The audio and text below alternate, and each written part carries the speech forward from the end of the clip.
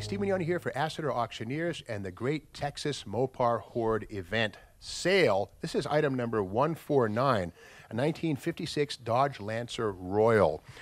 It's been restored and then stored outdoors here in Texas. Very dusty, but very solid. I love the two-tone black and plum paint. The bumper, the grille are all in really good condition. Yeah, a little damage to the plastic center here. These are available in reproduction, not a crisis. Let's look under the hood. This should have the, yeah, there it is, the 315 cubic inch polyspherical Dodge V8 engine. There was also a Hemi Possible, but this is the Poly engine with a 2-barrel carburetor. I think something like 220 horsepower here. And, you know, nicely done under the hood. This has a manual drum brake setup all the way around.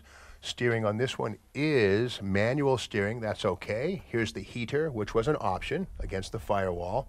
And nicely done. The plum paint extends to underneath the hood, which is correct presentation. Has the correct original style radiator. And let's go around to the driver's side and take a peek inside and see what we have there. I love the two-tone paint. The delineation, the chrome on the body is in great shape. No problem there. And this is a hardtop, no pillar. So when you roll the windows down, it's completely open.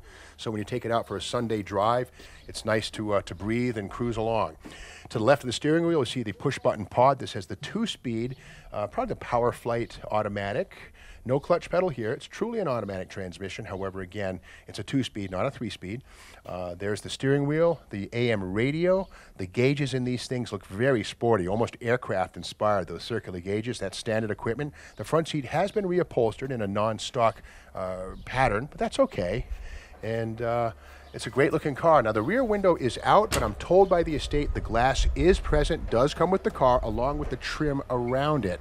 Looks to me like maybe the car was being serviced for a new headliner. The project wasn't finished, and as a result we have it like this. But again, this is Texas. There's no water getting in this car, just dust, and you can clean that out.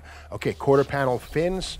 Virgil Exner really starting to strut his stuff here. Just the year before the forward look, 56 was the final year for this squared off car. They became quite different in 57, but this is the end of the line.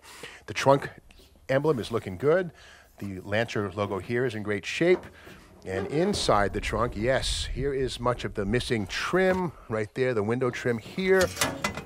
And other goodies, car cover, more window trim, the spinner, Lancer spinner hubcaps, which were a big deal with hot rodders back in the day.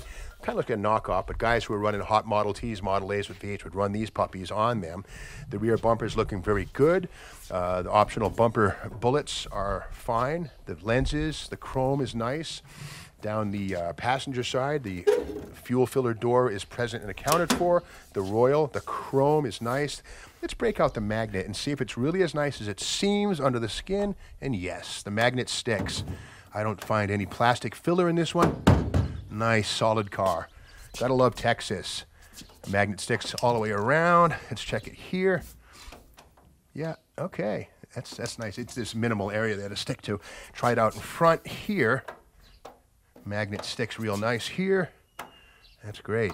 Let's open up this door and have a peek inside. And again, here it is, the 2-door hardtop body. Again, you roll down these windows. They are manual. There's no power windows, which is good. They're simple and easy. And you roll them down, have a nice day cruising in your 56 Lancer Royal. Now, the Royal was near the top of the line for the Dodge line in 1956. And what a nice cruiser this would make in your driveway. This is item 149, 56 Dodge Lancer Royal. You need it.